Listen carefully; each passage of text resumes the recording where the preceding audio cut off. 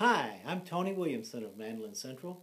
I'm here at the Rubber Room with another exciting mandolin rediscovery. This is a 1923 Gibson F-5 Lloyd Loar, signed and dated by Lloyd Loar on February 26, 1923. The serial number of this beautiful mandolin is 72204.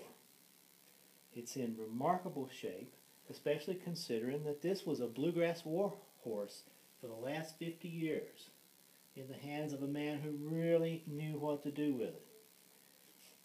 It's really been taken care of. The neck has all the finish missing from playing.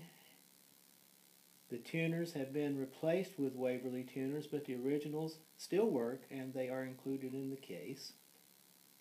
Some interesting points about this mandolin. This batch was a fairly small batch of mandolins, but they all seem to have turned up in prominent hands. Names like Bill Monroe, Joe Val, and many others are associated with this particular batch.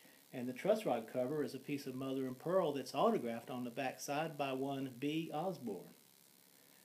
Well, this is a beautiful mandolin indeed, but I think we should step over to the microphones and see how it sounds.